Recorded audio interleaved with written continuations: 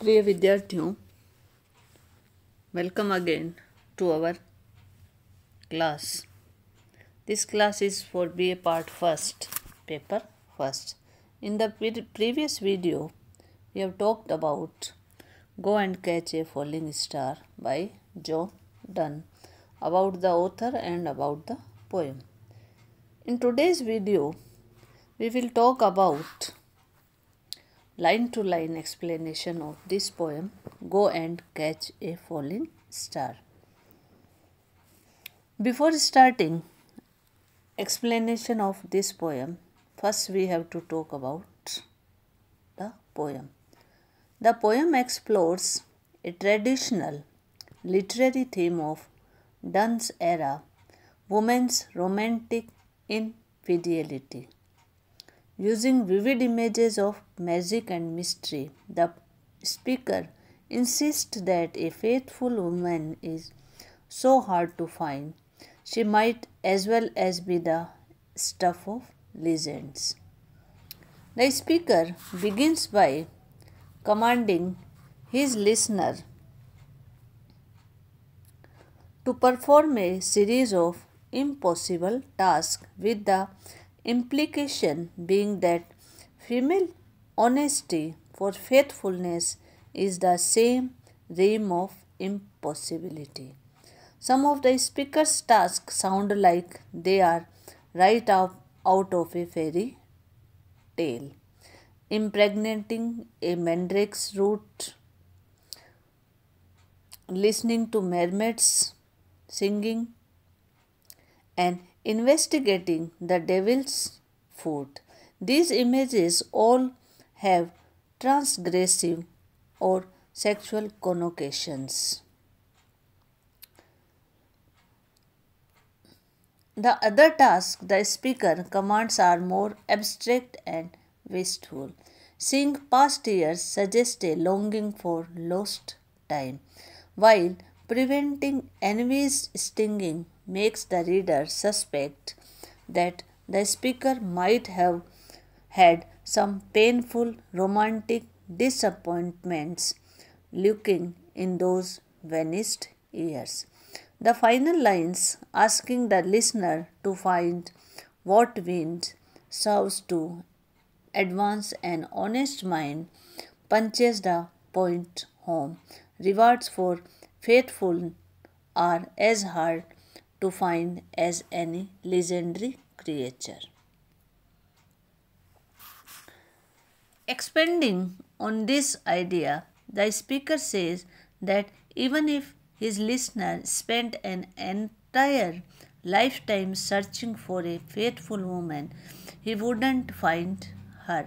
He imagines the listener on a visionary quest, creating a sense that the impossibilities of the first stanza might just be found somewhere. The speaker also imagines his listeners that has the power to see strange sights. Here, the musical things of the first stanza are presented as just within the realm of possibility. A gifted person might be able to find them. However, he will still never to find a faithful woman. This makes woman's fidelity even more legendary than a mermaid. The speaker concludes by imagining that even if his listener did find a faithful woman, that woman's faithfulness would never last. The speaker wouldn't bother going to see this hypothetical woman even if she were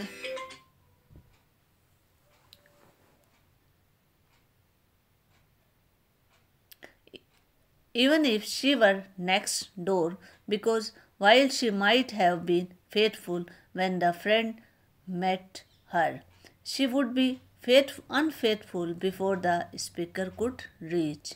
The final stanza thus moves from the magical uncertainty of the earlier part of the poem. When, after all, there is some chance that one might see the invisible to an earthly cynicism, the wistful romance of pilgrimage, falling stars, the magical quest is broken by the speaker's grim belief no one will ever find a woman true and fair. Now,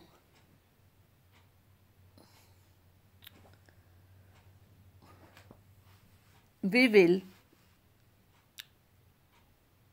explain line to line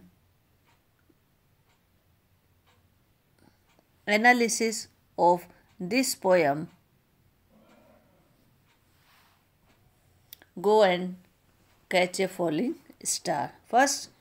The first lines, Go and catch a falling star, get with child a mandrake's root, tell me where all past years are, or who cleft the devil's foot.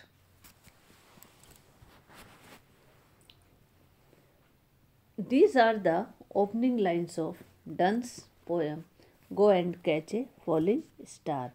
The poet shows his distrust for women. He believes that a woman who is beautiful can never be faithful to her lover or husband. Here, the poet produces a list of impossible things. It is impossible to catch a falling star. It is equally impossible to produce a human body from the root of mandrake's plant, which resembles the human shape. No one can show where the past years have gone. There is no one in the world who can tell the name of the person who split the foot of Saturn. It is also not possible to hear the song of the mermaids. No one can change human nature so as not to feel the pain of envy or to find jealousy out of the reason which make a man honest. Just as these things are impossible, so also a fair and faithful woman is impossible. In the next line, then the poet expresses his great distrust towards the fair sex. He believes that a beautiful woman can never be a faithful beloved. The poet says that a man who is born with the power to see strange rites and even invisible objects, and if he writes 10,000 days and nights and travel all over the world till his hair turn grey, he will see wonderful sights. After the completion of his journey, he will return home. He will tell all the stories of his great adventures and wonderful scenes he has been, but he will not be able to give a simple example of a beautiful and faithful woman he had seen or heard. He means to say that to meet a true and faithful lady is impossible. In the concluding lines, the poet says that to come across a fair and constant woman is more impossible than the greatest known impossibilities.